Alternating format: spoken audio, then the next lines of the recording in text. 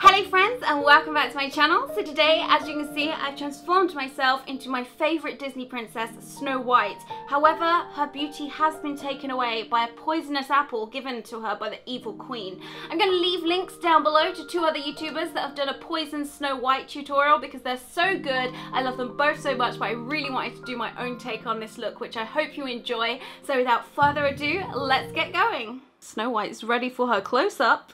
Okay, so to start, I'm quickly pinning my Snow White hair back, and once that's done, I'm taking my usual foundation with a few drops of lightening shade adjuster to begin making my skin as white as snow. I'm using my Miracle Complexion sponge to create a nice even coverage. Next, I'm going in with my NYX HD finishing powder, which is translucent, to set the foundation in place. Snow White's skin has to be flawless. A Disney princess needs gorgeous eyebrows, so I'm using my Anastasia Beverly Hills Brow Wiz in shade dark brown to make my brows more defined and full.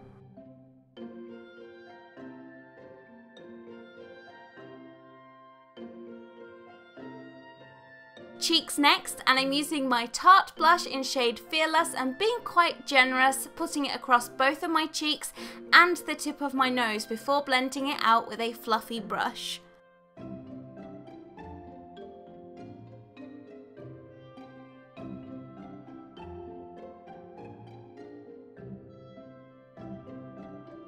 You wouldn't be a princess without glowing skin, so I'm taking my new favourite highlighting palette, which is the Sleek Solstice palette, using the golden shade on my cheekbones, tip of nose and Cupid's bow. And I'm also putting a tiny bit on my brow bone.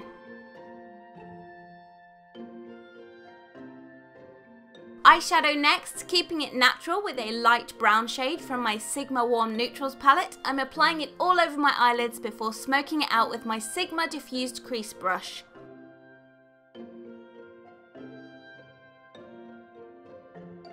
Moving on to a light cranberry shade, I'm taking it under my lower lash line and creating a new inner corner, and then I'm going to be taking my fluffy brush again to soften it out a little.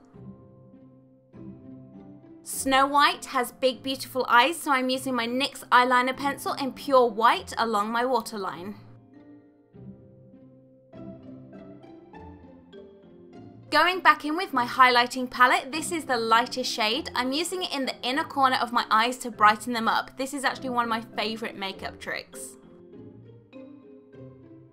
You can't be a princess without perfect eyeliner, so I'm using my NYX Matte Liquid Liner for this. It has taken me literally years of practice to not mess this up.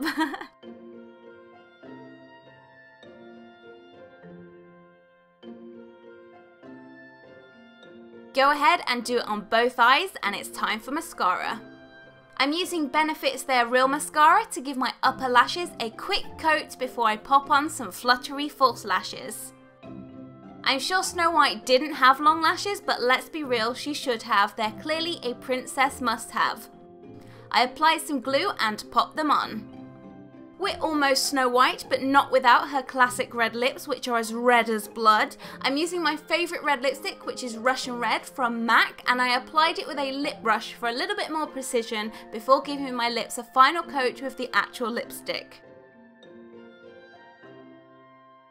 And Snow White is complete. If you want to stop here and be the beautiful Snow White, then you can, or you can continue with the video if you want to be poisoned Snow White. I clipped my hair back and popped in a red contact lens from Pinky Paradise in one of my eyes, and I made some boils out of gelatin. I will leave instructions down below on how I made them. I'm applying spirit gum to my face and the boil prosthetics, waiting for the adhesive to become tacky before applying the boils to my face. And I wanted to focus on one side more than the other, but it's entirely up to you where you place them. Repeat this process until you're happy with your boil-ridden skin. Once they're securely stuck down, it's time to paint, and I'm using 2 of my Skin Illustrator palettes, focusing mainly on the red and the bruise tones to try and create an irritated skin feel. I took a makeup sponge and picked chunks of it out to create an uneven pattern, and these paints are actually activated by alcohol, but you could totally do this with face paints or cream-based makeup if that's all you have. I blended some of the paint before going in with a blood red tone around all of the boils as I wanted them to look quite sore. There is no right or wrong way to do this, do as much or as little as you want to.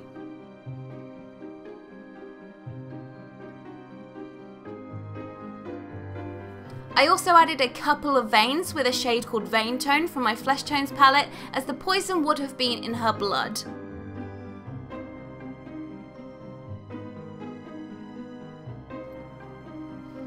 After tweaking some of the colour, I wanted to ruin her makeup as I felt it looked a little bit too perfect, so I smudged the lipstick.